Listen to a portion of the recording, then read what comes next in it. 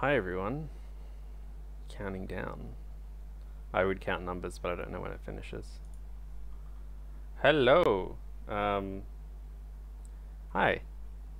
Nice to see you all today. I hope you're all doing well. Hi to you too, Ryan. I'm excited to keep chatting. Hi, Jongbin, Izzy, whoever else. I'll try and always say hi to people who say hi in the chat. Make you feel connected. I had one of my favorite YouTubers the other day, I'm not telling you who.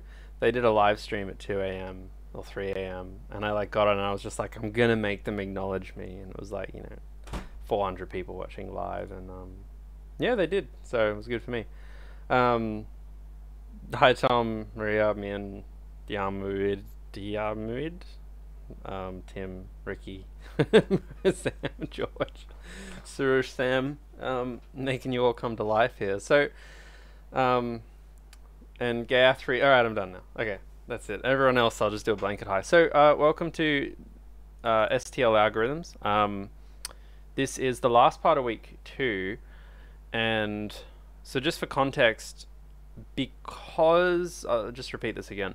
Because we don't have a Monday lecture in week 4, it's likely that we'll have to start this topic today potentially, maybe not, but we'll have to do these 2 next week. We'll figure it out, but we just have to juggle some things around. Richard says, why a giraffe? That'll be the last kind of off-topic question I answer for now, but I just think giraffes are strange animals, and I adore them for their weirdness. Like, I don't know what's going on with their necks. That's about it. They're just weird creatures. Oh,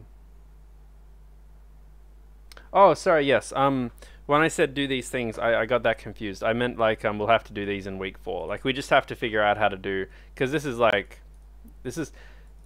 basically 7 hours of lectures that we had 8 hours to do, but now we have 6, which will be fine. It's just like they won't all fall nicely into a gap. That's all I'm saying. I mentioned that yesterday. But let's get on to STL algorithms. So last 2 lectures we covered STL containers, we covered STL iterators. We looked at doing some basic things with them, basically just like storing stuff, iterating through them, everything like that. And today we're going to actually look at what algorithms STL provide us.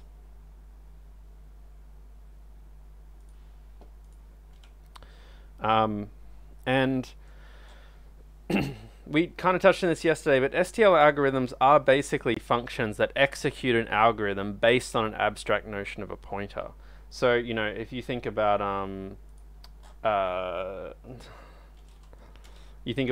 binary search or something, right? Like, if you were to write a binary search in C, you would actually maybe, you might have this like abstract data type or something, right? That's all we're really dealing with. It's just that we're trying to linearize things again. So today's a lot of going through some examples, and a lot of them to do with algorithms, and we probably only need an hour, but what is the best way to sum a vector of numbers? So I've got this vector of numbers here. Vector int, nums, pretty straightforward, and if I want to sum them up, I would simply do a for loop like this, or I could use a for range loop or whatever.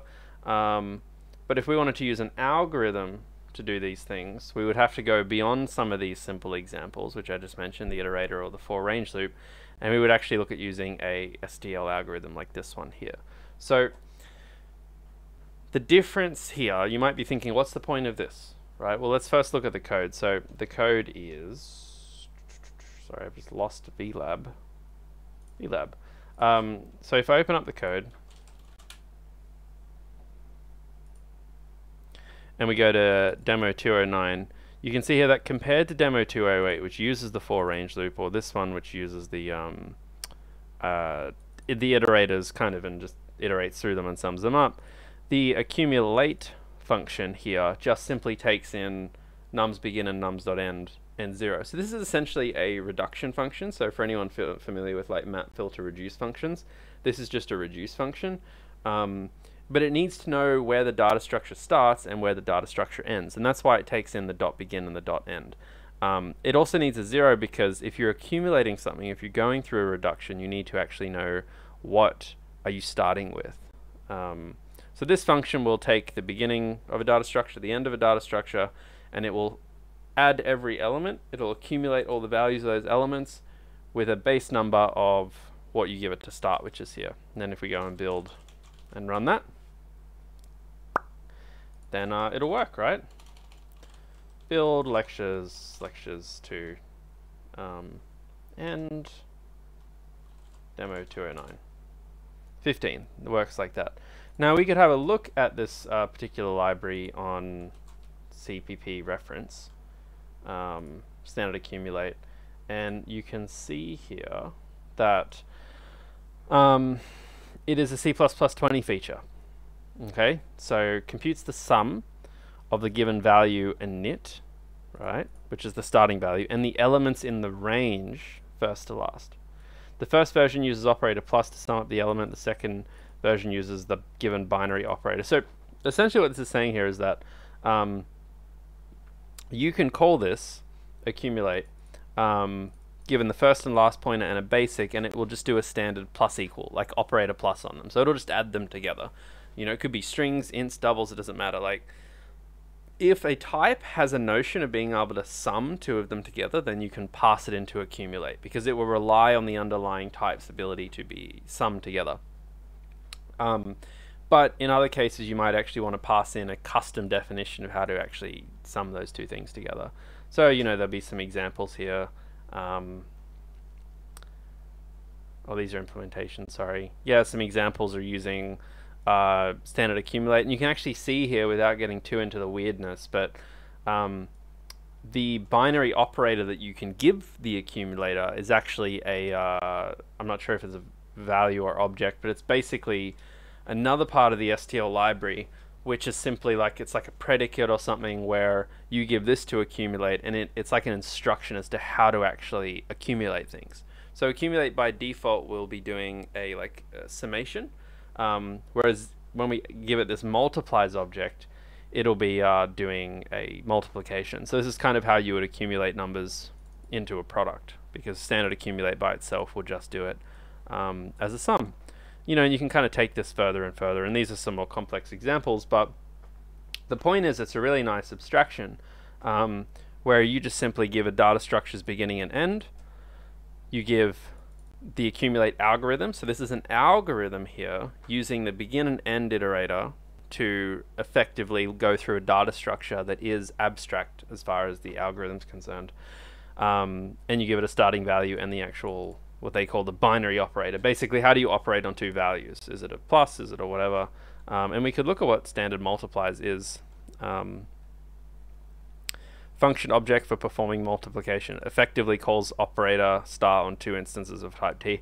Basically, this is just a function, if you will. Like, if you want to think about it in like a more C-like fashion, imagine this as like a function pointer, or you know, an anonymous function that you use to actually apply it as you're accumulating through it, right?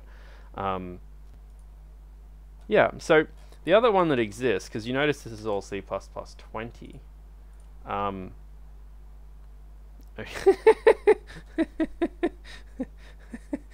don't think I've ever Googled that. STD reduce. There you go, everyone. I'm going to be getting targeted ads for the next week. I'm dying. Oh, it's so funny. For a second there, I was like, sometimes, you know, when you, do you ever like want to Google something? You try and Google something and then your brain Googles something else. And I was like, God, what did I Google? How did I get here? But no, I Googled the exact right thing. Okay. Yeah. All right. Hope. Yeah, last time something like this happened, it ended up on discussion group. Oh wow, someone got an STD dating app after Googling STD libraries. So there's another function out there called standard reduce, which you'll notice actually looks pretty similar. It has like a input iterator to the first, input iterator to the last. It doesn't seem to have that initial value. But you know, we can kind of look through it. Reduce behaves like standard accumulate, except the elements of the range may be grouped and rearranged in arbitrary order. Interesting. Side-by-side comparison between reduce and accumulate. Okay, so what's happening here? We have, where's our reduce? So we got standard accumulate, standard reduce. Doesn't really look that, like, it's a little bit, I think standard accumulate came about to try and simplify some of the reduce function, because it's a pretty basic function, like algorithm, right? It's something you'd ideally like to use a lot. So yeah, pretty much we use standard accumulate. So standard accumulate is a C++20 feature. If you're using older versions of C++, then you'll have to use a different algorithm. But the point is, you might look at this and think, oh, this seems pointless. I know how to iterate through something. I don't need to import and use an algorithm. But the whole point of good software design is that you are reusing semantics as much as you can. You are using libraries so that, you know, there's a common definition.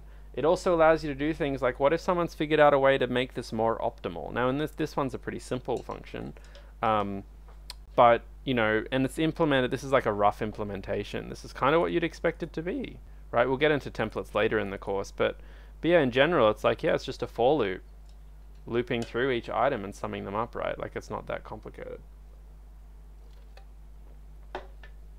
So that's a simple example of algorithms. Now, algorithms can get very complicated. Let's have a look at some more examples here. Now, this one was, it shows a couple of things we've looked at. I don't know why it's so hard to swap windows on my computer. God damn it. I just want to go to VLab. Where's VLab gone? There. So we're going to open another one, 211 algos. So with this, you'll notice that we're using a whole range of algorithms here. Generally, anytime you see STD something, well, not like a whole range, but we have a few. So we've already talked about accumulate, and we've already talked about multiplies like this. But you know what? You can also figure out the midpoint of a data structure, right? Because if I go and get the begin iterator for a data structure, like a vector, and then I do like a plus equals, you know, like for this vector here, for instance, if I say like, you know, auto it equals v dot begin, that's going to be a pointer to the first element. Then if I say it plus equals 2, it's going to go from 1 to 2 and 2 to 3. So now my pointer is to the third element, or the midpoint, right? So I did a tutorial today, which you can look up the recording for on WebCMS3. I'd probably there's a few things that I'll point you to the tutorial for, because I think the tutorial goes through a little bit of detail about this. But generally speaking, with random access iterators, which is what the vector is, you're able to kind of jump randomly across this linear abstraction. So if you imagine your iterator as a linear abstraction of the array, then you can basically just jump to it. So that's what we're actually doing down here. When we want to find the midpoint, or the midpoint pointer, we get v.begin, which is a pointer to the beginning, and then we increment it by v size on 2 spots, which in this case is going to be, you know, 5 on 2, because size is 5, on 2 is 2.5, and it's an int, so it floors to 2. So then we increment it by 2. So this will actually give us a pointer to the midpoint.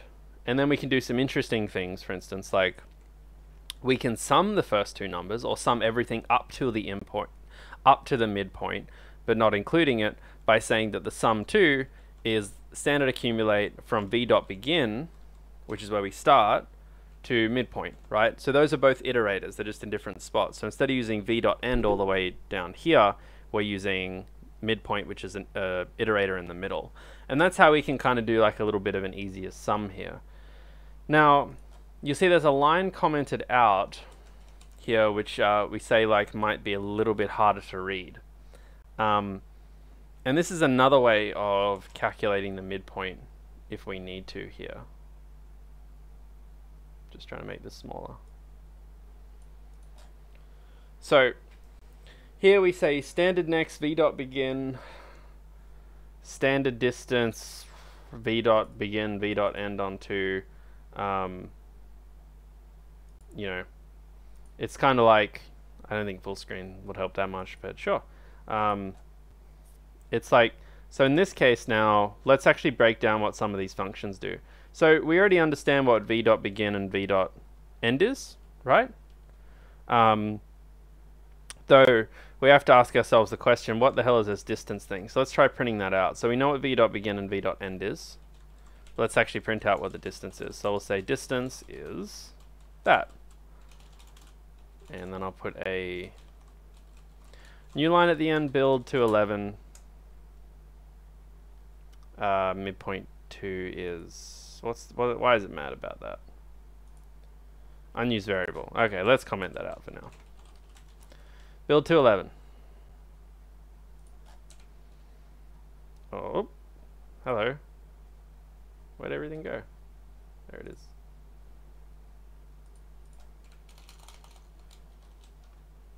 Is it raining for everyone else as well? It's raining here. So now you can see that standard distance is literally like a counter. And you might be thinking, what in God's name is that for? Like, we already have a v.size. Why do we need an algorithm that's standard distance that goes from, like, you know, the beginning of an iterator to the end? Like, does anyone know? Like, why do we need that? Let's look it up. Let's have a play with it. Be scared to Google things for a while. The number of increments needed to go from first to last. Okay, why do we use it? Returns the number of hops from first to last. Any ideas, anyone?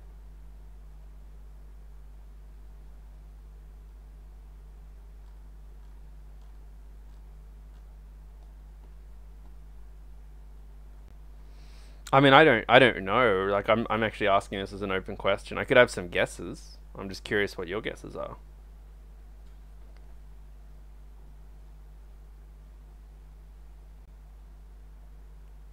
Any ideas? A hop's like a step. The length might not be equal to the number of elements. Yeah, so I think there's two things that I thought about, and there's probably something else. Is that number one is there could perhaps be some data structures. Oh, that's even better. Okay, so there's a few things we've nailed here. Number one, there might perhaps be some data structures who, when you iterate over it, doesn't give you all of the elements for some reason, right? I don't know if that even exists, but like that's a theoretical case where you could want to use it. Another reason is if you have some kind of structure that doesn't actually have a sense of its own size. So a really good example of this might be a like if you want to count how many steps there are when you're iterating through a file, right? So because there are some iterators that I talked about in my tutorial today where like a file stream, where like if you get an input file stream iterator, like you're iterating through a file that you've opened to get all the elements, the file doesn't really know how big it is sometimes, right? There are some circumstances where the thing you're iterating through doesn't actually bother to keep track of the distance, like how its size. Because we learnt this last night, that a standard list knows what its size is, right? Because it just stores that as part of the structure. It has a size. But if a structure doesn't have that, maybe the only way to actually get the size is to iterate through it. Again, I'm not sure what data structures would do that. Probably none, but it's an interesting thought about like what the benefit of that is. I think forward list has a size as well. I can't see why all of these structures wouldn't have a size. Does it? Oh, maybe it doesn't.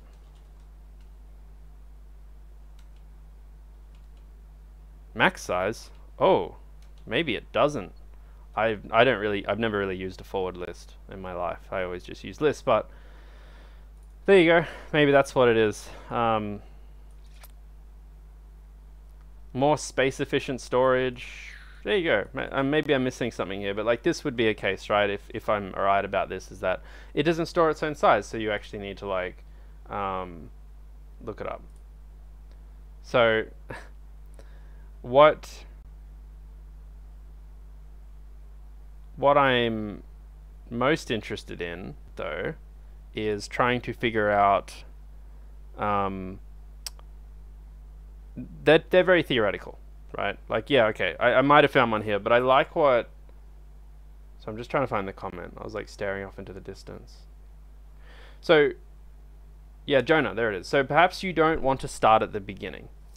Now this actually makes sense because the function we actually have here, which is standard distance, it's actually asking for the distance not between the start and the end of a container, but for two iterators. So you might actually, for instance, want to figure out, you might find a particular iterator in the middle of a container that you're looking for, and then you might want to say how many elements exist after it.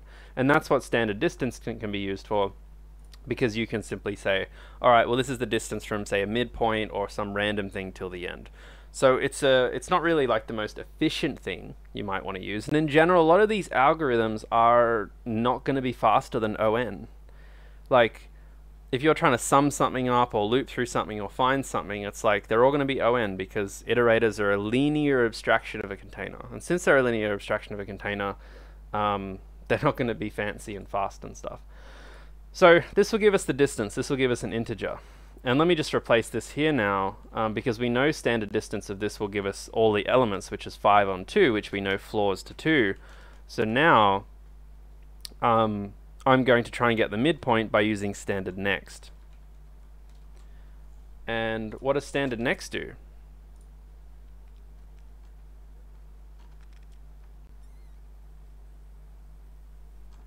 Up the top here.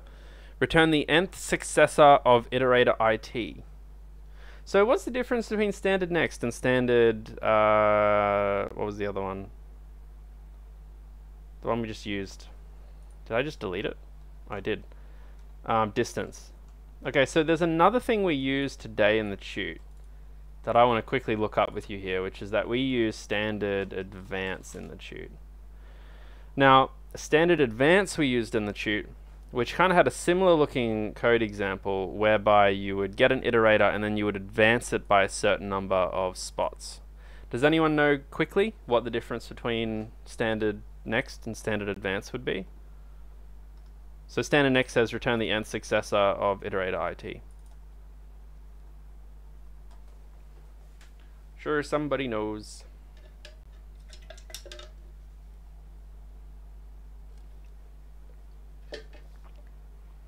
Again, I know there's a YouTube lag, so I just usually wait.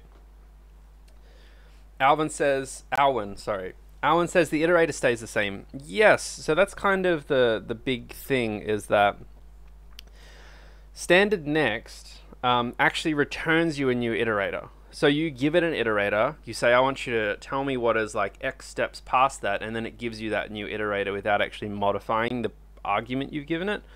Whereas standard advance actually modifies the argument. So you can see here we give it v.begin, we advance it by 2, and the actual iterator itself has changed. So what it abstractly points to is now different. It's 2 extra.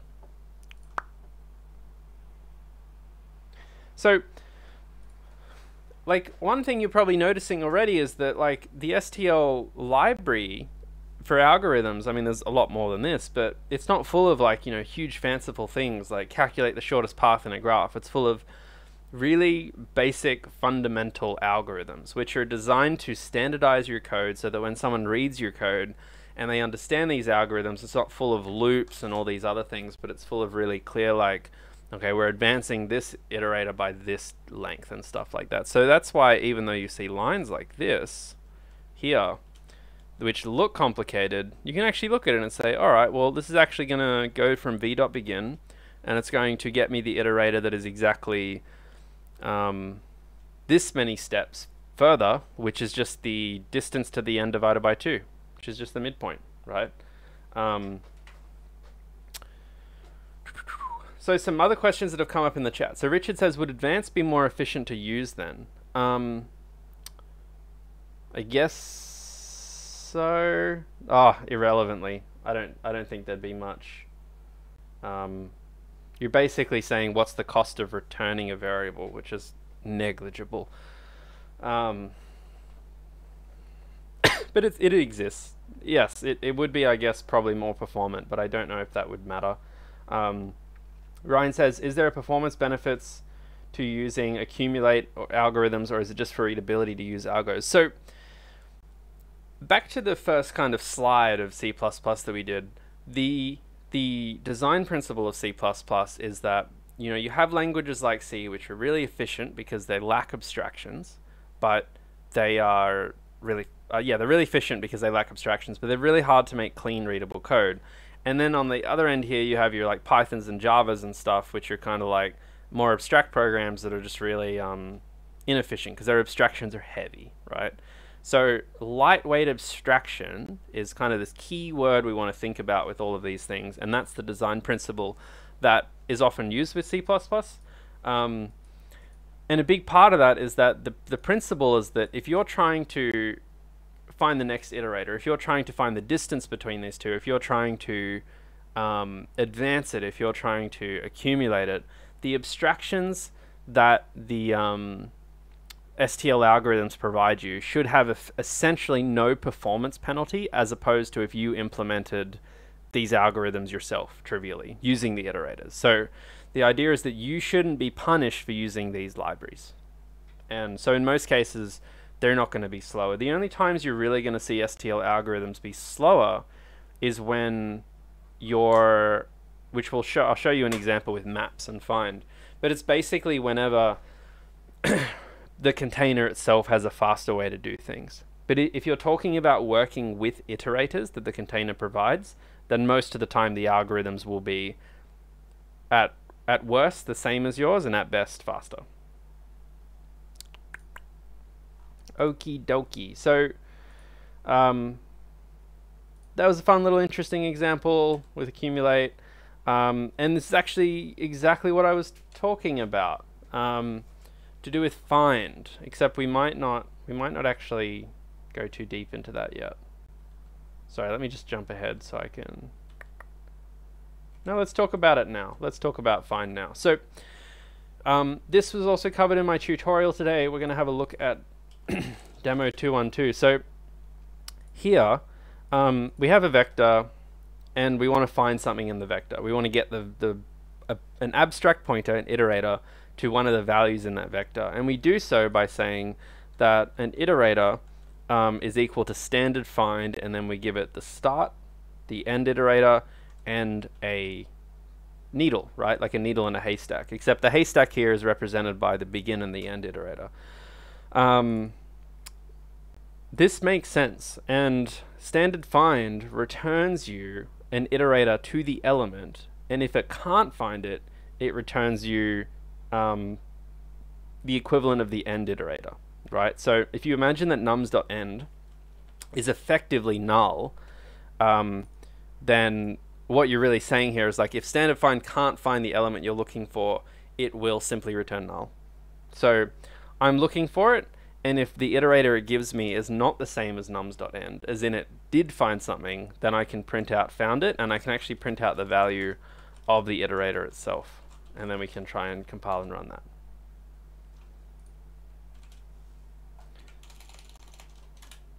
So found it 4, right? So we found the number 4 successfully. If we can't find it, then the iterator value will be something else. And I'll show you this, right? So if I try and actually, let's just even try and print out the iterator value here. Let me make this a bit smaller again. Standard C out, let's try and print out the iterator. So if we can't find it, so let's search for 6. Okay, so you can see it's printing out these random numbers here, and what these numbers are is, I don't know, I think they're probably random ints, because trying to dereference an end iterator is undefined behavior. So it doesn't return null. I said it's like the concept of null in terms of, in theory, this points, like the iterator abstractly points to the memory address, theoretically, 1 past the end of the array. So it's not null in this case, but it might be. For instance, if you try and print out the address, or if I just try and print out the iterator itself, let's see what it does. Nope, it won't let me. It's like, sorry, but you can't do that. Yeah, it's just grumpy. I could try and void star. I don't want to get into that. So, or the address of the iterator? No, let's not do that. So that's how you'd find something. Now, who's asked the question? Someone said about linear. Yes, so Gert says, is find a linear time process? Yes, so pretty much every STL algorithm is a best case ON algorithm. Well, I guess I could be better. I should say that like pretty much all STL algorithms probably have a average case of 0, unless they're using a random access iterator, which you can use on vectors. So you could actually binary search a vector if it was sorted, which is an interesting idea. But generally for something like find, because it can only get the start and the end, it can only iterate through it linearly, then it's going to be, you know, it's going to be ON. Yeah, so I'll show you another example. Let's make a list, and this will be a list of ints, and I'll call it nums2. And this will be like one, or map, sorry, let's do a map.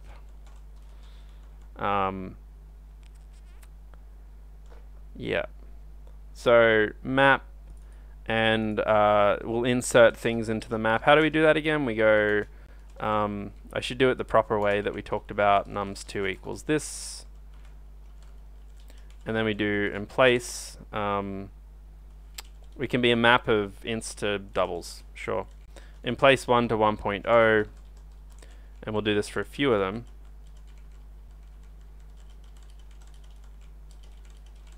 Now, in this case here, let's see if this works. So I'm just going to replace my nums reference with nums2, and we're going to build it and run it. No, we're not. What have I done wrong here? I mean, I need to include map. That's probably one thing I've forgotten. I don't think that was the issue though, was it? Nope. I've tried to print out an iterator. So what did we learn yesterday when we looked at the maps is that the iterator to a map is actually a it's a pair, right? It has 2 elements. So we need to do something like this and actually say second here. Because the iterator will give us the actual pair. It'll give us the key and the value in the map. And again, I'm probably forgetting something more. Thanks everyone for pointing out my nums2 issue. What's this one now? Ah, C++ errors. I love them so much. They make me really happy. What's the problem? Invalid operands to binary. Ooh, this is weird. I have no idea what's going on here. Anyone have any big brain ideas? Yeah, I know 6 isn't in there, but that shouldn't be giving us a compile error. We're getting some template, some really strange errors. Oh, it should be a pair. Gotcha, thank you. I get what you're saying. So we can do standard pair, and then we'll do int double, looking for a 1 and 1.0. Like that. I think that should work. So here we're constructing a type called pair, which is the same as the map templates, except we have that. So let's try this. No. Have I done this wrong now? So strange. To the top. Yes, no, there is a find. Maybe you can't actually. Standard find should work. I'm about to get into the nums2.find thing. I'm just not sure why the include pair. I don't think it's that. What is it? Invalid operands to binary expression. I just find these. Let's Google it. So we got standard map, standard find.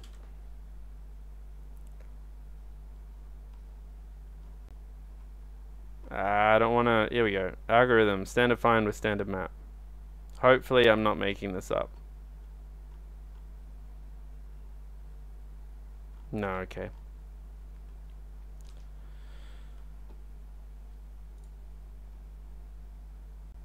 Bugger. Alright, so. Oh. No, that should be fine. So, the point I was trying to make here, which I'm just going to abandon, is that while there are, I should have written an example for this in advance, but while there are certain cases where like you could say linear, like you could get a map and iterate through it, right? Like we've seen this before. We did this yesterday where we could say, you know, for auto it equals nums2.begin, it is not equal to nums2.end, and plus plus it. And then we could print them out by simply going like, you know, standard cout it.second, which would get us the value, for instance. And I'll just comment this out for a sec. So we know that we can iterate through a map. And we know that it'll give us the values there. However, if we want to use find on it, which we could if I was smarter, we would be doing it in on time, right? Because as far as the algorithm is capable of, standard find has to take a linear representation of a data structure to find something. So this is us using standard find, the STL algorithm, on a standard map, the STL container. But if you actually go to standard map, I'll look up make pair in a sec, we can try that out. If you look up standard map, you'll actually notice in its list of functions that it has a lookup function called find. And this lookup function called find takes in a certain key. So if we just try for a second what people have suggested in the chat, which is make pair, which I remember that, I just don't make pairs much. Build 2 on 2.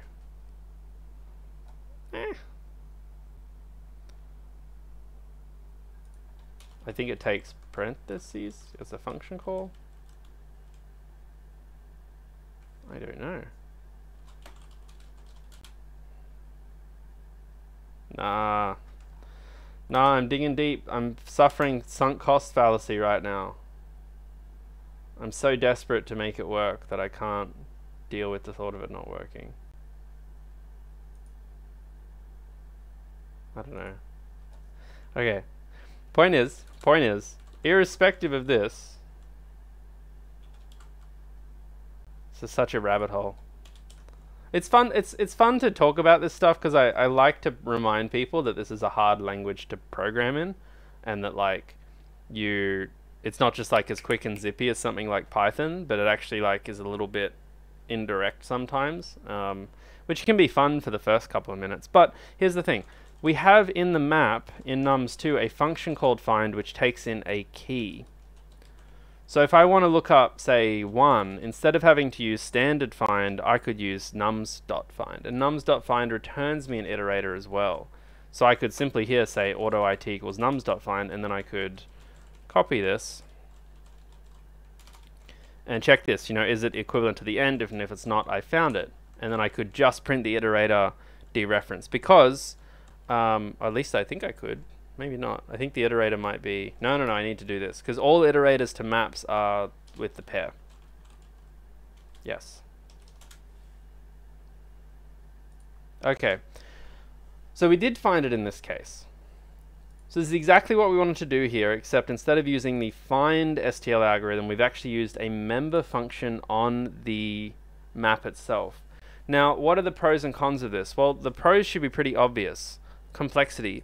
Logarithmic in the size of the container. So we know from yesterday that a map is stored as a tree of some sort, and the keys are what's stored in the tree. So it's a tree of essentially keys, and each of those keys has a value. So when we try and do find on the actual member function itself, because that function is being called within the container, it can break its own abstraction, and it can essentially use its knowledge of the binary tree or whatever tree it is to find it really quick, because it doesn't have to linearize itself into a representation. It can just use what it knows about itself. So that's the good thing about that, is that it allows you to do things really quickly. But the downside is that it's less general. So if you wanted to, say, change out this data structure for a different one, like a vector or something, you might not be able to use that anymore because, how would you put it? Yeah, because like it needs to, like it's an actual member function of the type. So it just wouldn't work. And that's why we don't like it. I mean, it's not we don't like it, it's like this kind of breaks a design pattern. But sometimes you want that, because if you're using a map, maybe you need to find things really quickly. So that's just something to keep in mind, that there is a difference between using standard find with the actual iterators of the container and just using dot find, which is a member function of the container, which just happens to return an iterator. I hope that distinction is kind of clear. Yes, Ryan says, is it possible to use the dash arrow instead of the dereference IT? Yes, I think I've started teaching with this sometimes because it kind of doesn't introduce a new concept immediately. You're just building off what you already know. But yeah, both are fine, I think. Okay, great. So a couple more algorithms to look at. Let's have a look at 213 bound. So what this one does is, in this one we have a sorted vector and a sorted linked list, right? Both two different data structures stored totally differently. But in each of these cases, we want to find something. The same thing. So we want to find lower bound. So if we Google standard lower bound and we don't get a STD helpline, then you'll see that this returns an iterator pointing to the first element that is not less than the value. So this goes through the list and it gives you an iterator to the thing that is not less than that. So 5 is okay, 6 is okay, 7 is okay, 4 is not okay. So this is really helpful because I don't think we're actually doing anything with the return here, even though we kind of should. Is normally you might return something. So you might say like auto it equals lower bound, and then you'd say like standard cout lower bound is like the iterator here, like the star dereference, which will tell you what it is. And then we could do the same thing for this one too. Auto it2 equals that. So this is like another simple algorithm, right? There's a whole bunch of them that's just like, can you go through that linear representation for me, and can you find the first element that's not lower than this and iterate it to it? And this is actually a great example of where you would perhaps use standard distance, because like if you ask the question now, if someone said, hey, can you show, like for some reason, it's like, can you tell me how many numbers exist in this after you find the first instance of 5 or something that's not lower than 5? Well, yeah, now you can actually use standard distance. So you could say, well, the lower bound is actually, well, actually, let me change that. I'll say like distance from lower bound to end is actually just standard distance, which gets given it, which is the first instance, and then it gets given sorted vex dot end, like that. And that's it. And now you can find the number of elements, which should give you 1, 2, 3, 4, 5, 6. So this is how you can kind of, like, when you see a distance algorithm, you think, oh, that's kind of stupid. But it's actually because often you can use these and tie these together.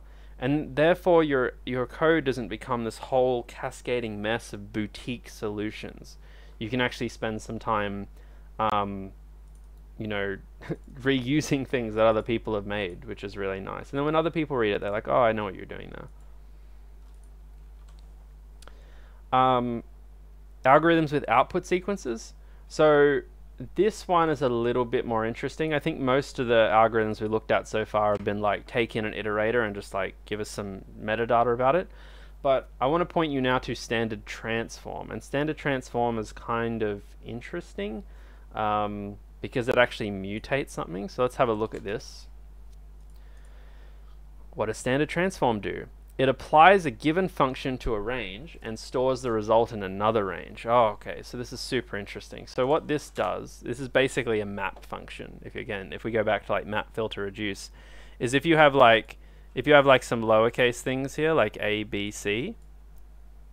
So what you actually give transform is you give it a pointer to the beginning of this, a pointer to the end of this, and then you might have like a new data structure ready to go, like here, and then I think you might give it a pointer to this and a pointer to this. And when I say pointer, I mean iterator.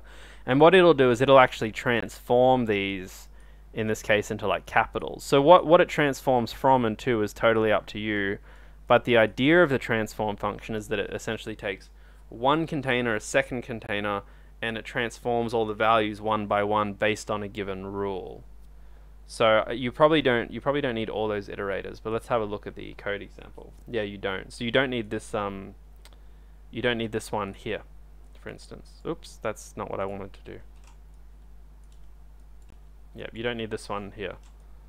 Which makes sense, right? Because like this is another example of like C++, like these functions will assume you know what you're doing. So when you give it the start and the end of the like the initial container, that makes sense because it's like, well, it needs to know how much it has to copy, but you only give it the start of the second container because it's just going to assume that you know that the second container is big enough, and it's just going to copy it in blindly because it doesn't know where the end is. It's just like, I'm just going to keep going until I like have the same number of elements.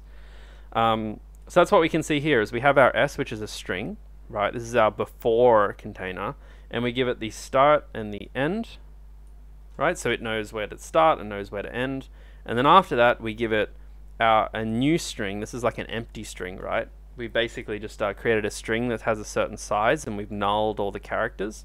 So this is saying create me a string with a null character exactly this string size's length. So this string has 12 characters, I guess, or 11, I'm not sure.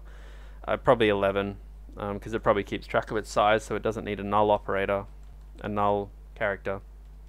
So it just creates a new string with 11 nulls in it, basically. And what we do here is we're trying to transform from this string into this new string. But the rule we want to apply is this function. So this is kind of like a function pointer here, if you will. Upper.begin to upper. So it's saying old container, the beginning of the new container, and here's the mapping function to apply to everything as you transform it. And that's why if we were to then say, you know, standard cout, print the string, and then standard cout, print the upper string, which is a new string that's the result of the transform, then we're going to get, let me do 214, hello world, and hello world, that's yelling and screaming. So that's pretty cool, right? The other thing you'll notice here is that the to up is something we've kind of glossed over. This is a little bit random, but essentially, like in this case, all this predicate thing needs to be as a function that can be given one of the iterable values. So when you iterate over a string, what is each value going to be? It's going to be a character, right? If you iterate over a vector of ints, each kind of item is going to be an int. So in this case, each item is going to be a character. Therefore, your to upper function simply needs to take a character and return a character. All these static casts here are a bit weird. I had to include them to make this compile, but essentially all this function actually does is uses the underlying to upper function that is built into C++, which is another algorithm, I believe. I mean, it's probably not an STL algorithm. So STL algorithms are kind of like these big standard ones, but it's an abstraction, right? That's where I got it from because it was super confusing. But yeah, you just to upper it. It just takes a character and uppercases it. So that's how you would do something like that. Pretty nifty. Transforms, another cool one. And then lastly, we have a back inserter, which we'll do this quickly and then we'll take a break. So what a back inserter does is it gives you the output iterator for a container that adds to the end of it. So the good thing is this code is pretty simple. We have a string, hello world, and what we're actually doing first here is we are using another algorithm for each to actually do like an in-place transform. So like a transform kind of goes from an old container to a new container, so it creates like a new copy of it, whereas a for each follows the same principle, but it doesn't need the new container. It just needs like the beginning of the old container, the end of the old container, and then it says what function am I going to apply to all the variables. So after that for each is called here, all the characters in that string will be uppercase. The same string, right? So it's like it mutates the same string. So if I build that one,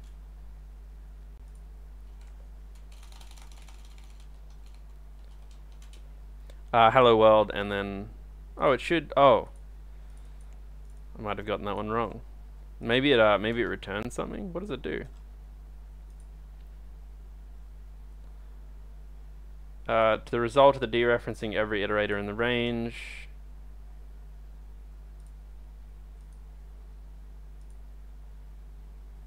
I'm not sure what is wrong with this one. I'm not sure what I've confused myself on. Oh, I think the function. Why is that even compiling? See, this is weird because I think the problem here is that the predicate I'm giving it is actually just this string here. Oh, it's upper. I don't know why 2 upper. That's not a valid word. I don't know why that's compiling. It should be 2 upper. Yeah, but I don't know why it compiled. That doesn't make any sense. Oh, now this isn't working. No member named oopsie, oopsie, oopsie. Yeah, I don't know why that worked with just 2 upper.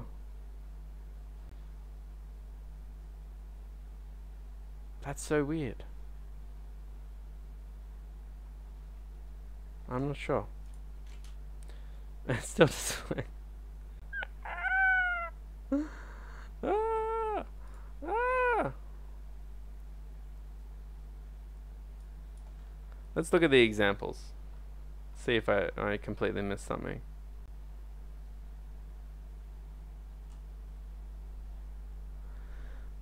For each nums.begin.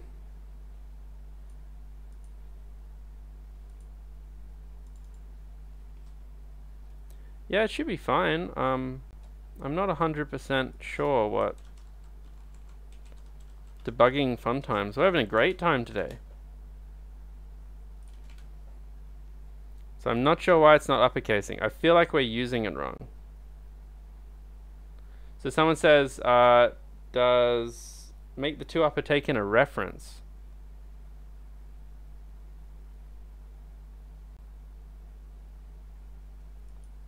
Yeah. I'm not sure. Yeah, let's see what's happening here. So it's taking in value, so we can print that out inside the 2 upper. Yeah, it doesn't change it. That's my suspicion, is that it won't actually mutate it. It just applies to it. So I think I've got that wrong. What have I got that wrong with? For each mutate.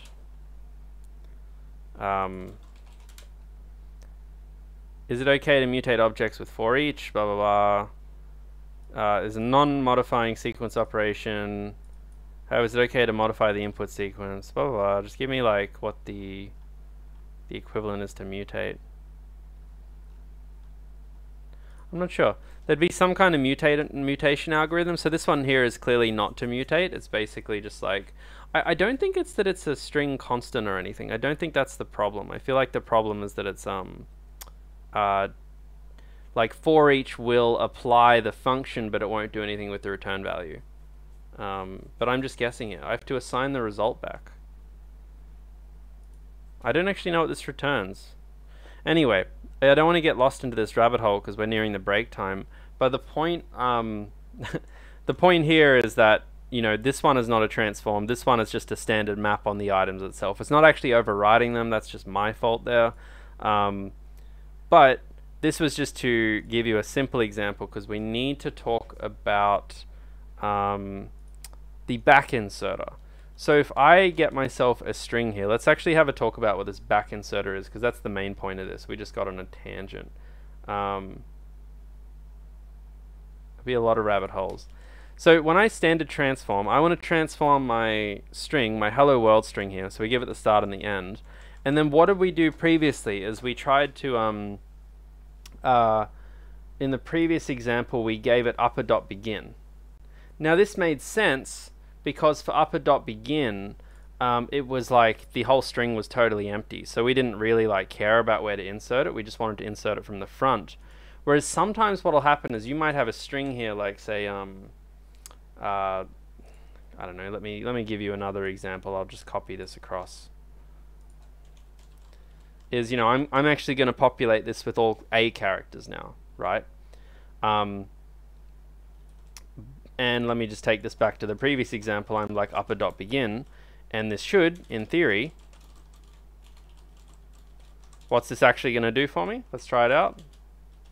Then we can use the back inserter once we all understand the behavior.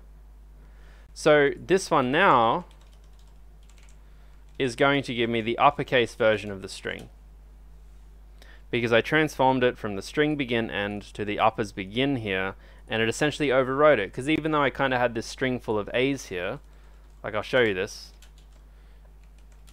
We had these string full of A's, we just overwrote them because when we gave it to the transform, we gave it to the start of the string, so just completely overwrote them. I'll also print out S here.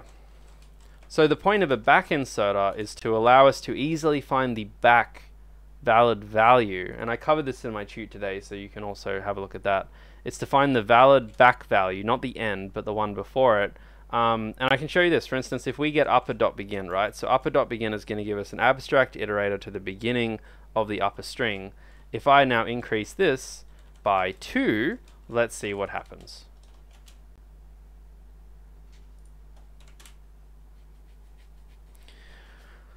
So you can see what's happened here is that the transform has started applying it to this part here, the third spot instead of the first, right? Because we've iterated that by 2.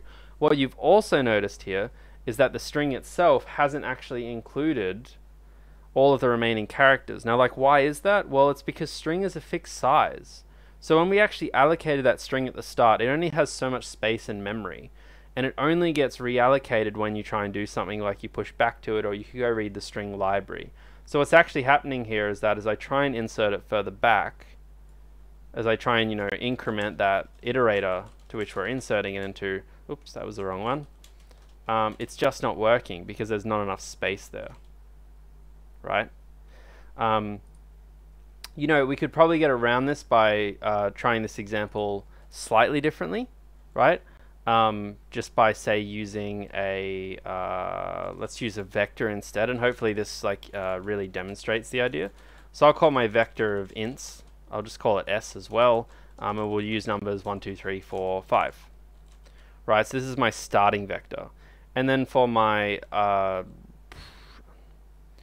except we're not going to be using upper anymore, so we probably don't need that element. Will this still compile without it?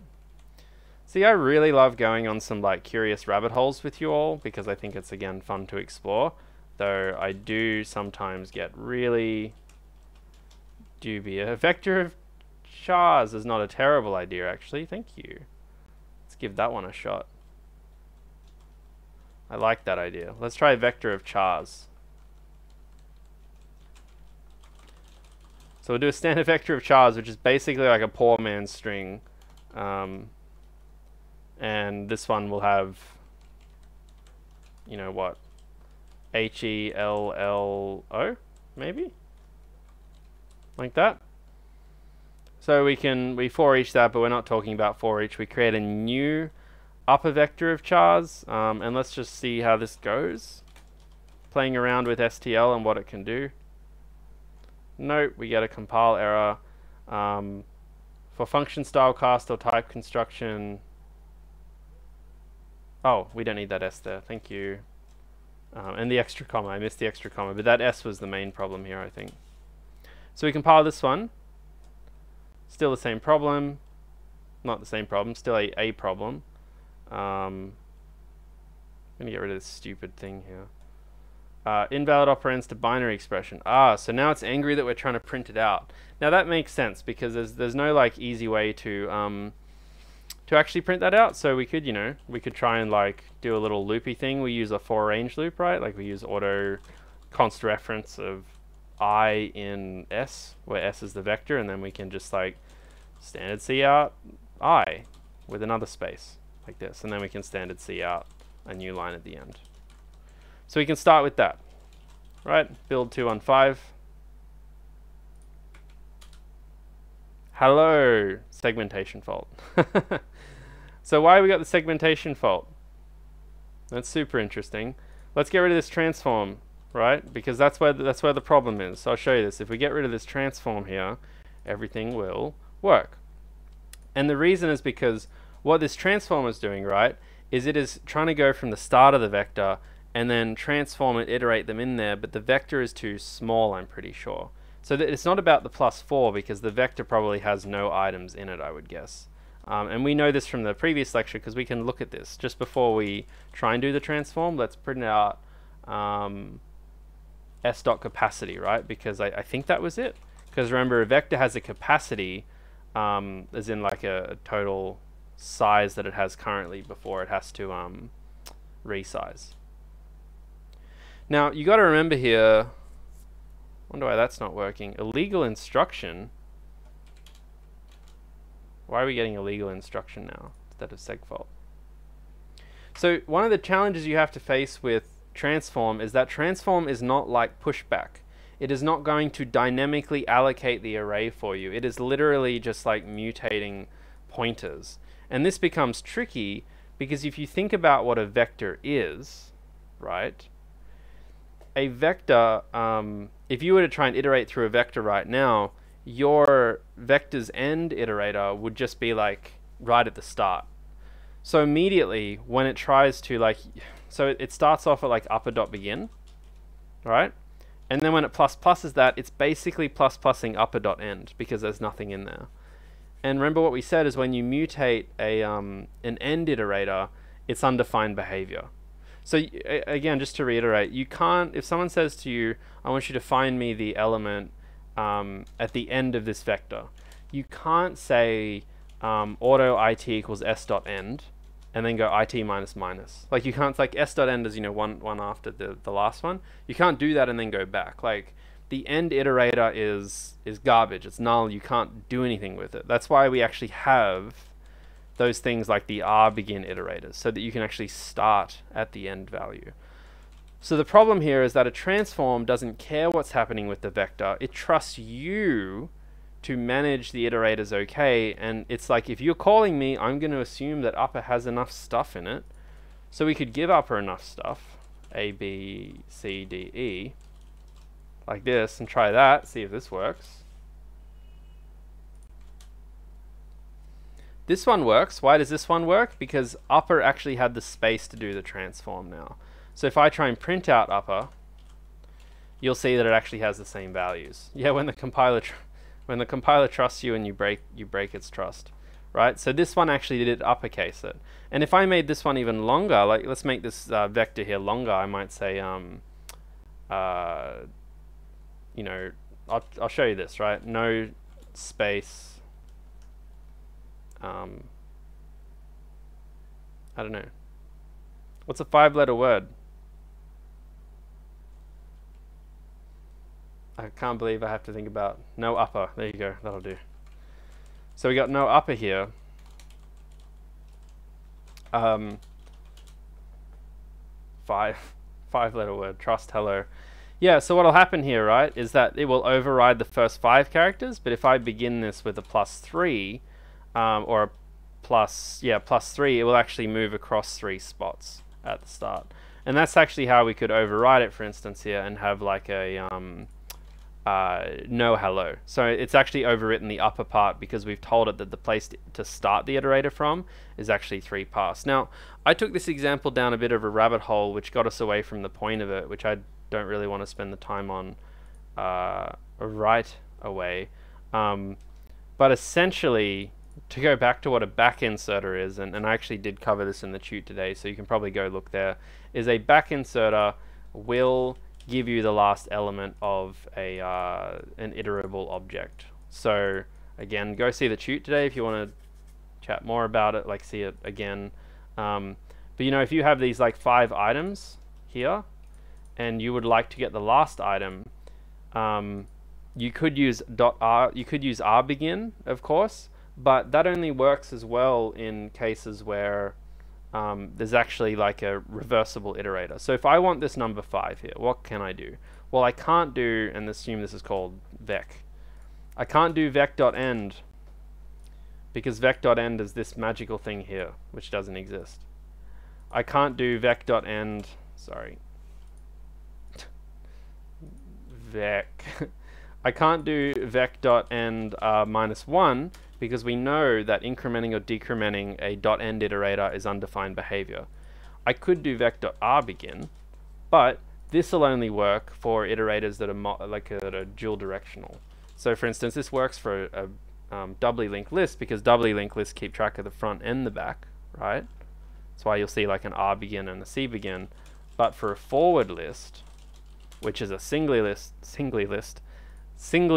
list, it only has cbegin and cend. it does not have a begin, right? So that's what this like back insert is for, because you can't say begin. That's what you normally do for any kind of bidirectional iterator. So instead, you you will actually have to use a back inserter. So what a back inserter does, you give a vec to a back inserter, and it goes and gets vex begin, and it goes up, here's where I start, and then it goes whoop, whoop, whoop, whoop, and then it sees the next one's the end, and it says, oh, that's not what I want. So then it grabs this one. So the actual back inserter will return you a pointer to that. So that's another example of like an STL algorithm that can be useful for things that essentially you can't get to the end, right? So it does the advancing from the start to the end for you so that you don't have to write that same boilerplate code. And I think that's probably a good summary before we take the break, is that a point of a lot of these STL algorithms is not to like cure cancer or anything, it's to avoid you writing more and more boilerplate code so that you don't have to like pollute your code with a whole bunch of stuff that takes away from the fundamental logic of what you're doing. Someone says, what happens if we plus a back inserter? Then you'll get the end, right? Because it's just an iterator to this point. And if you plus the final iterator here, then you get, well, it might be the end, or there might be like more empty space or something, but basically it like takes you to the last element that's there. Okay, let's take a 5-minute break, and then we'll get on to lambdas, which are kind of the last topic for today. Yeah, so I'll chat to you in 5 or 6 or 7 minutes. Cool. Hi everyone, and welcome back from the short break. So we've spent the last hour basically talking about a whole range of really basic STL algorithms. It probably hasn't been the most efficient use of time, and I'm sorry about that, going into some of these rabbit holes, though I guess for me at least, you know, C++ is kind of defined by its rabbit holes more than its features, right? Because that's where you spend your time. You probably noticed this on the first assignment, right? Like something that seems very intuitive to work, you're like, why doesn't this just work? Why do I have to read all these compile errors? What's all the detail here? Though, kind of the last major thing to talk about when it comes to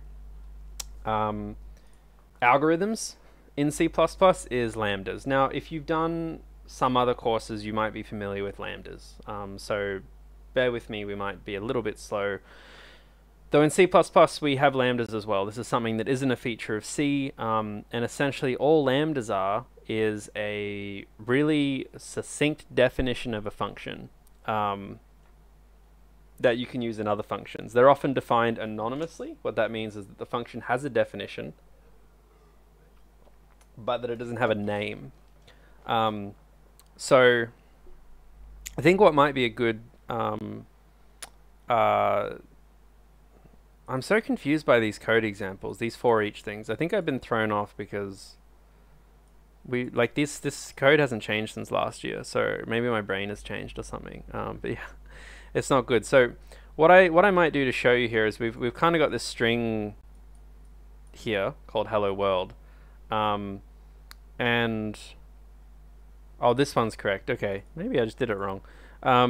And we have a for each function, which, you know, s begin to s and references. Got it. Thank you.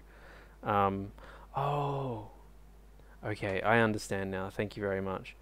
So what I want to do is I want to actually modify our previous code example. So rather than show you off demo 216, let's actually go back to a previous code example that had that to upper in it, like this one, and let's just simplify this in the lecture. So we're going to get rid of this. I'm going to use our for each. I'm going to do the fix that Quinjan has kindly provided. Thank you so much for being a bigger brain than me. And that is that we will take in a reference. So value is a reference to an unsigned char, right? And let's see if this one works now. I saw it was mentioned, but it's hard to explain. It's like when you're lecturing, there's a lot of stuff going on in your head and on the chat, and particularly when there's debugging stuff, you kind of have to just make some split-second choices about like what are you actually going to look at, and I just made the wrong choice. I just listened to the wrong people. So what's going on here compared to this one? Now I'm like not even sure why. Oh, okay. Ugh. I see what's happening here. So let me first take this lambda. Let's just copy what this lambda does, and then we can talk about it. So standard to upper value, let's start with that. Let's see if this one works. That should work fine.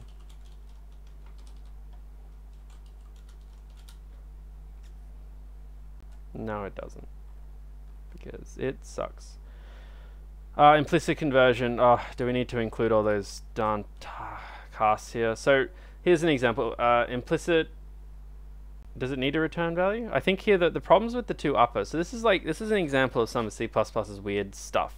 In the previous examples, it wanted us to cast it because it basically standard to upper implicit conversion loses integer precision. So it's saying that it's an int to a char. So if we dump standard to upper into Google, you can see that it actually returns an int here, and it actually expects it as well. So that's kind of strange for us, because what it means is that we kind of need to static cast this to a char because standard to upper returns an int, and then we kind of need to static cast this one to an int because it's a char, right? Which is super strange. And this will probably still give us some grief because I didn't write it correctly. But hopefully this should be okay. 214. Oh my god, the eternal. Yeah, okay, so it does want us to return something. I'm really confused about how that works. Oh, because it's void. I understand. Thank you. I was like, why is it trying to return something? That shouldn't be how it works. Okay, this might. Thank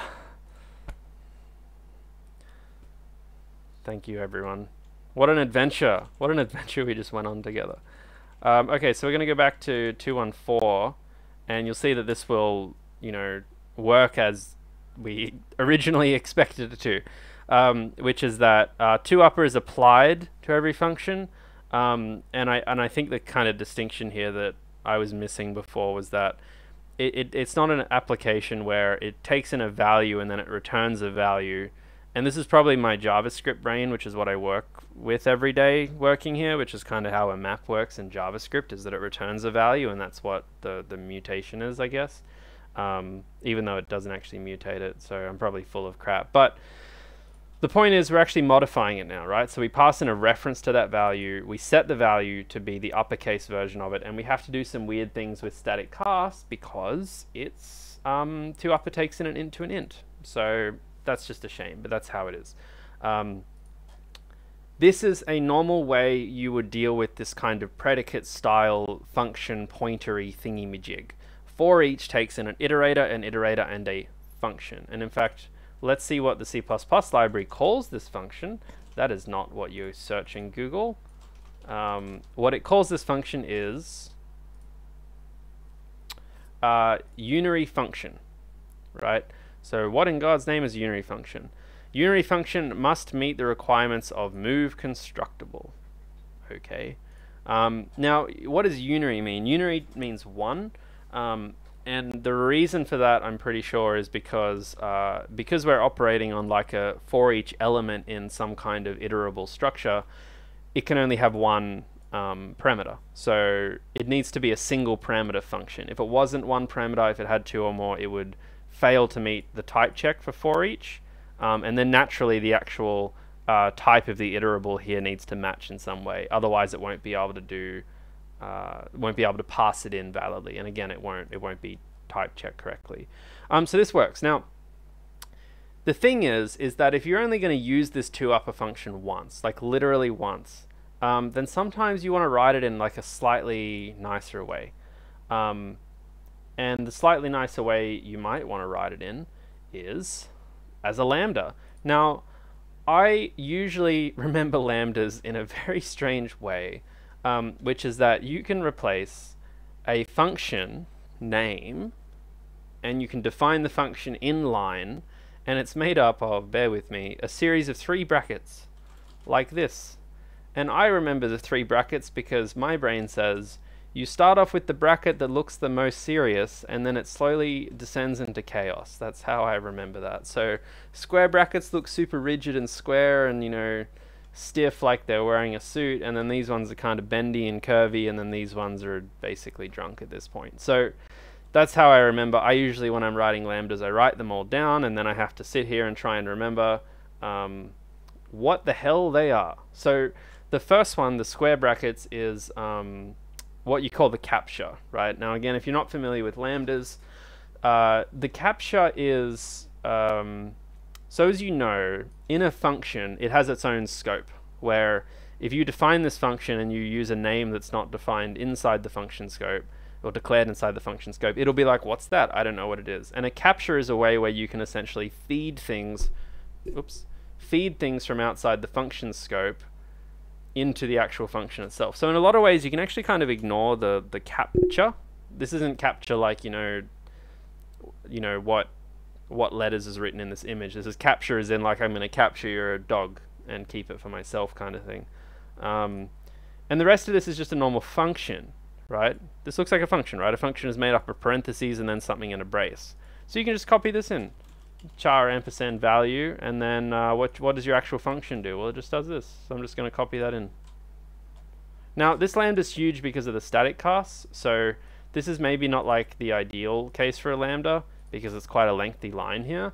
I might put this on the next line just so you can see, but I'll move it out here a bit.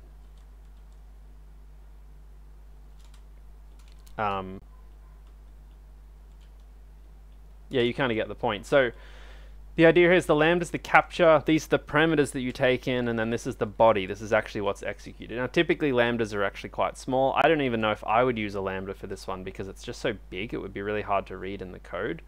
I will run a clean format. I just want to visually explain that it's just this little chunk here. That's actually what the capture is. The rest of this is like inside the for loop. So I could actually get rid of this now and then try and compile it again, 214, and it would work. Because it's kind of like it's like an anonymous function. Like that's essentially what it is. Though this structure is just you know, what we would call a lambda. So if we go back to the actual slides, it replaces function pointers essentially, and now we're getting into the anatomy of a lambda function. So we already kind of talked about this. We have the capture, the parameters, the return value, and the body. Now the return value here I didn't include, right? Did I? I just had my 3 increasingly drunken brackets, but I could include this here and say that the return type is a void. Now I don't actually think this is necessary in this case. There might be some cases where it is necessary, though if nothing else it does help communicate to the programmer what is actually happening. And the funny thing is, you know how we have the C++20 function syntax where we got the little auto something, like, you know, I'll show you here, it's like we say auto main --arrow int. One of the benefits of this syntax is that it actually aligns more with the lambda captures, because there's parts of C++ where you would actually define the return value this way, and you would define the return value this way. So in some ways this like C++20 syntax actually helps you standardize your approach to these things. So yeah, that's kind of how you do it. You have your capture, and then let's have a look at what some of those things are. So here's another simple example, and let's just dump this straight into our editor and run it. Oh, we already have it. I'm prepared, I guess. So in this case we have a main function with a vector of 3 elements. Again, hint for your assignment, we expect you in your assignments to write things like this, right? Auto v equals standard vector int with that, and then we call add n, and add n takes in the vector and it takes in n. Now what in God's name is n? Well, in this case add n is saying that I would like to add a particular number numerically to every single element in my vector. So I'd like to add 3 to all of the vector elements, and we can do that pretty simply, right? We take in our vector, we take a reference so that it works, and it's also quicker, right? References are quicker. Hint, hint, assignment 1 if you haven't figured that out. And n, and then we do standard for each, where we give it the vector begin, the vector end, and then we give it a lambda. Now what's special about this lambda? Well, what's special about it is that we actually are putting something in the capture. So the rest of this makes sense, where you have your parameters, which is an int, a reference to an int, because every time it loops through it, it wants to take that int and it wants to modify it, and it modifies it by simply saying val equals val plus n, or val plus equals n if you want. Yeah, or yeah, that's fine. But we need the capture because the actual function is doing something that requires information that can't be all found and generated inside the function. Because typically these unary functions will just take one element, which is the value, and then they'll do something. Like toUpper didn't need any context, whereas this function needs context because how much it actually increases it by is based on n. And if you don't have n here, I'll show you what happens. We go and build it, and then it says n cannot be implicitly captured in a lambda with no capture default specified. I'm not sure what the message means. Oh, implicitly captured. So basically here, I'm not sure if this would work with less strict compilers. I genuinely don't know. We could probably try it. Let's try and just like run something random in with just G++, raw G++. No, still doesn't like it. N is not captured. Okay, this is what just the standard G++ gives us. You can see G++ is also complaining about some libraries as well, which is quite interesting. Because for each is its own library, which we haven't included here, which we really should.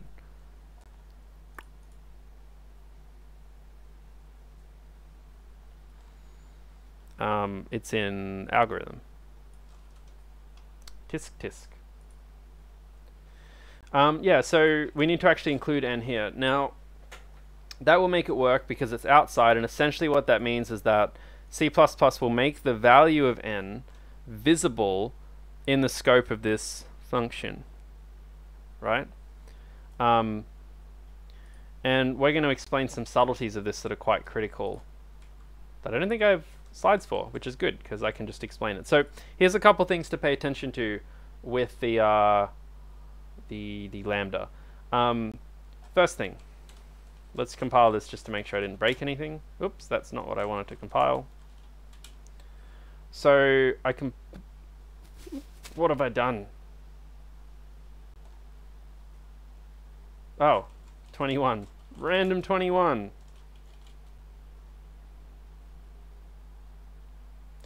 Cool. Simple. Now, what happens now if I would like to do this a few times? Just randomly, I would just like to for each it a few times. This will just increase it a lot now, right? It'll go from, 4, 5, 6 to 10, 11, 12. That's not how you compile. That's not how you compile either. That's how you compile. Except we're not printing anything. In fact, I don't even know what I was doing before. I must have just been compiling and ignoring what was output. Okay, so let's iterate through this vector. For const auto reference item in V, we'd like to standard C out. In fact, you could use a for each for this. Let's just do that. Let's do that after we do this. I'm really dragging this lecture on longer than I think I wanted to, but again, I like exploring these things.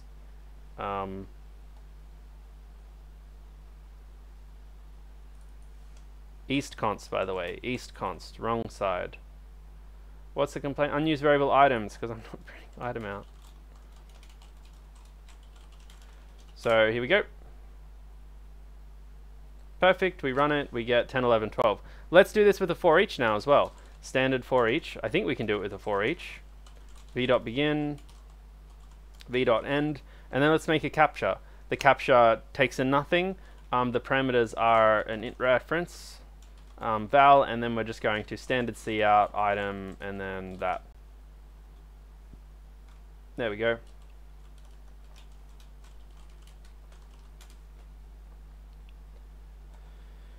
What am I doing wrong? It's called val, not item. Got it. Done. That should work for us now. And what you'll notice in this case is that in a lot of ways it's actually cleaner because we're not having to do any of the for range stuff, right? Like we're just like, all right, we just want to iterate over this. I mean, maybe this one's not cleaner per se. It's different. But the point is, a lot of the time you can replace loops. Anytime you do a loop over a container, there's probably an algorithm that will help you do what you want to do. So now I want to show you some things with lambdas. First thing, we can define lambdas. We don't have to put them inside functions. So I just want to explain. Lambdas can be defined as named functions. They don't have to be anonymous. They just can be anonymous. And what I mean by that is I could say, I'm going to make like my function is called increment. I think this works. So this also works because I'm literally just taking this, which is a function. It's kind of like a function pointer, and I'm just storing it here. Generally speaking, you never, ever, ever define functions anonymously if you use them more than once. You might want to use the lambda syntax to make it a little quicker, or a little cleaner, but you know, this might be how you start, and I'll give it a void just to be really clear. Now, this will also work. This will increment everything 3 times. However, watch what happens when I increment n. So n is the number that's passed in, it's 3. I want n to increase by 3 before we actually iterate through things. How will this output change? So this output will not change because what happens is the capture, when it's by value, is captured at the moment of definition of the function. So if you think about this program flow, line 9 defines the function, but lines 13 to 15 actually execute it. So the body of this function, the value of n, is not actually resolved until it's called on lines 13, 14, and 15. But the capture is caught and captured at the moment of definition. And that's really important because captures can be captured by value, and then they can also be captured by reference. So if I actually put an ampersand at the end of this and rerun this, you'll see what happens here. I'm doing it wrong, aren't I? Oh, is it, what is it again? Is it that? Oh, this syntax always confuses me. Oh, it's really weird. So you write it out the front like it's an address. I guess that makes sense. I guess that makes sense because you're like, int reference n is a reference to n, but now I'm probably just stupid. So this means captured by reference, right? So now when we run this, watch what happens. We get 19, 20, and 21. And that's because even though we recorded here that we're going to capture the n by, we captured it by reference, which means that when we actually use it inside the function call, it is using a reference to n of where it's kind of used in the function here. So the value here is 3. We capture it by reference, so we kind of store this reference inside the lambda scope, which is just a reference to n. And then we increment n by 3, and then at the function call point, it's now using an n that's 6. Right, because it's 3, and then we increased it by 3, and since it was captured by reference, it's now the higher value. So that's basically something to keep your mind on, is you know, these capture by reference, capture by value things. So changes made to the reference inside the lambda would also change others. Oh yeah, it would, but God, you would be a monster. Like, that would just be bad programming. Like, I guess you could do n plus equals 1 here. Oh, I'm getting, feeling sick just thinking about it. That's some terrible code. Yeah, sure, if you want to be a monster, go for it. But yeah, it's all doable. Anything's doable. Just while we were going through this lecture, I also think I realized what actually went wrong with some of the... So you know how in the examples here, I had... Which examples was it? We had some examples with the 2-upper, stuff like this. So we didn't run demo 216. This is with the first 2-upper. And I want to see what happens if we try and build it.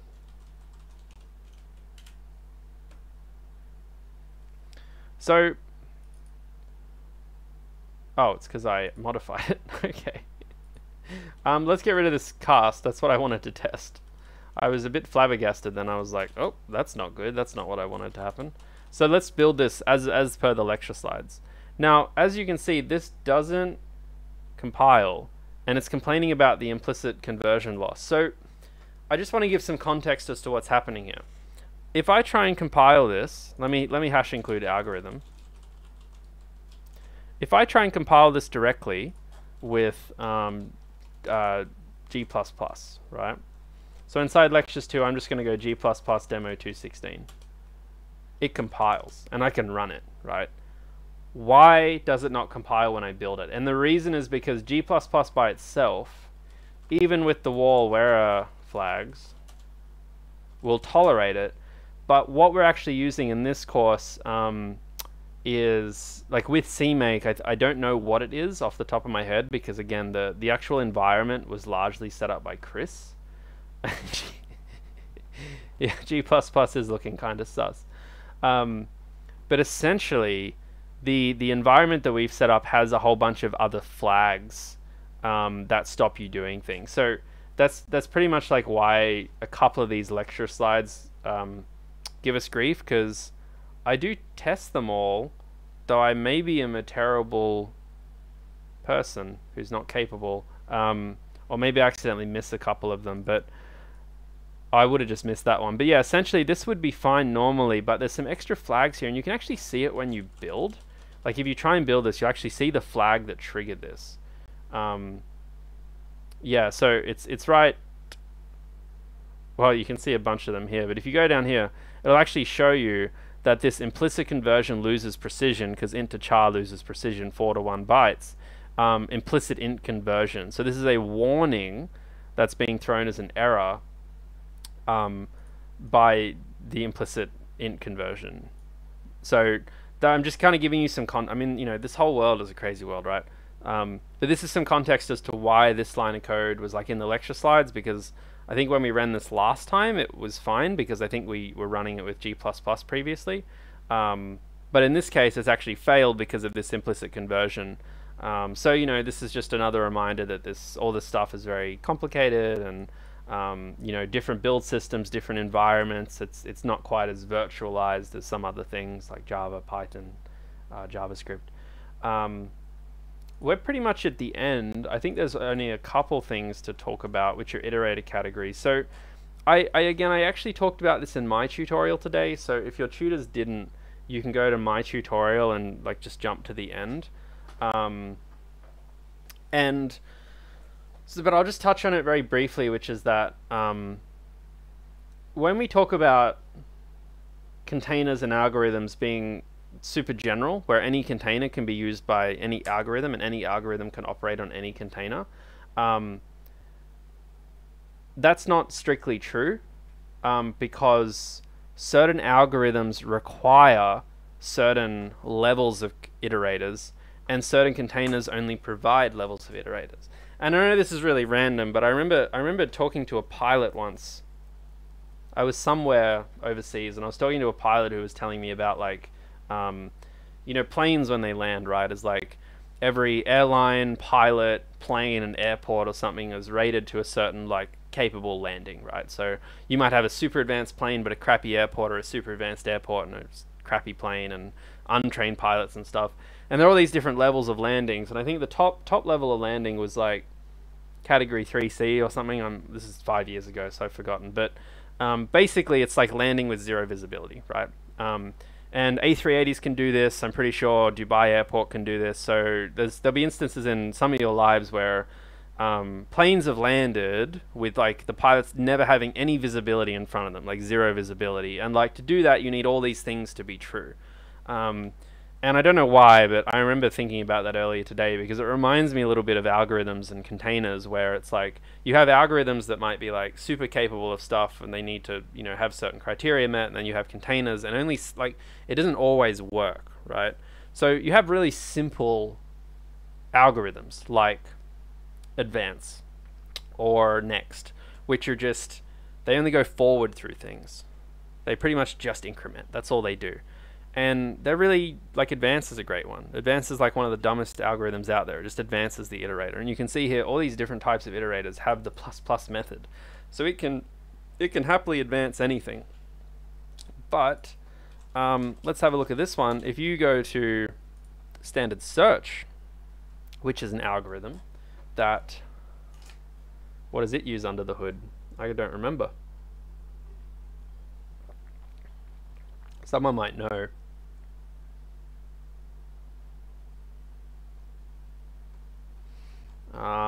I don't think it's linear. What's the time complexity? Depends on the searcher. Oh, is this not, does this take in a, I'm not too sure. I can't remember. I remember there was a binary search of some kind in C++, but now I'm, oh, here it is. Oh, it is here. Great. I thought it was just going to be called search. But basically in C++ there's a binary search, but I'm pretty sure it says it only needs a forward iterator. That seems really weird. I thought it needed... Ah, okay, cool. So, yeah, I'm on the wrong website. I'm sorry. It was just further up in Google. Please don't get mad. So this one's actually really interesting because it's actually showing you here that, like, this binary search algorithm, which you can see takes in like a v-begin, v-end, and a thing you're searching for.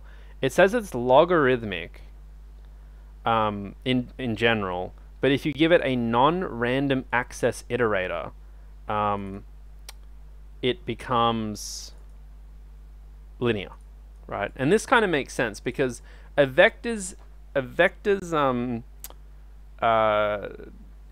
is random access. So what that means is that, like, if you have a, you know, I'm just writing this here, but, like, you know, if you have a vector that's like 10 elements, and you say like it equals v.begin, and you want to do a binary search on it, right? And you know it's 10 elements. Let's just say like int size equals 10. Well, how do you do a binary search? You'd be like, oh well, my first check is going to be it plus 5, the middle, and then it's like, well, if it's less than, right? Like if you know, if first check is less than my needle, then I'm going to say, you know, it plus equals 2.5, right? I mean, we all get binary search. It's like you just keep narrowing in. But you can do that because it's a random access iterator. So to actually do that with a vector, the iterator can actually jump 5 spots in constant time. It just does it because the iterator itself can be moved because it's a contiguous bunch of memory. It makes sense. The iterator is very powerful. But then if you go to, say, a doubly linked list, all it's capable of doing is bidirectional iteration, which means that it can go forward, it can go back, but it can't be looked up directly. It can't do plus equals and it can't be minus equals, right? That's all it can do. So this is like a doubly linked list here, because a doubly linked list doesn't have random access. You should know that because of about linked lists. And then forward is similar, except it can't go backwards because it only points to the next one, right? So the point is that different algorithms behave differently, and some algorithms will expect certain things. So in the case of binary search, I thought it only took random access iterators, but what it actually looks like, looking at it more, which I maybe didn't fully understand, is that it seems like it will actually take like all these iterators, like forward, bidirectional, and random access, but that it won't give you the performance benefits on forward and bidirectional. It can only do the log n in random access. So the point is, this is something to consider because some containers can't give you random access iterators, some containers can't give you bidirectional iterators, etc. So keep this in mind. You'll kind of see this loitered around websites like forward iterator and stuff like that. So yeah, just keep that in mind. But yeah, I think that's about it for tonight. How did I click on that tab by accident? And why is that? What did I? Oh, okay, I clicked on something. I was like, I'm losing my mind. All right, so when might you want to use a lambda expression? Pretty much any time you're writing a really tiny function. That's about it. Like if you're just writing, and sometimes you can actually use algorithms kind of as lambdas. But yeah, it's you come across it. It's just going to be tiny functions. So that's pretty much it for today. So just for context,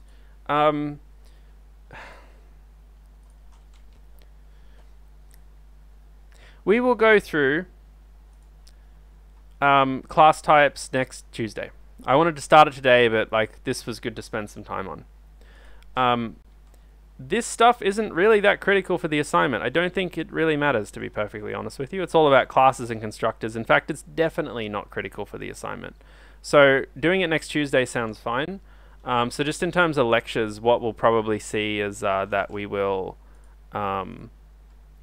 keep the schedule exactly how it is, which is do this next Tuesday, and then after that we'll do these two the following week,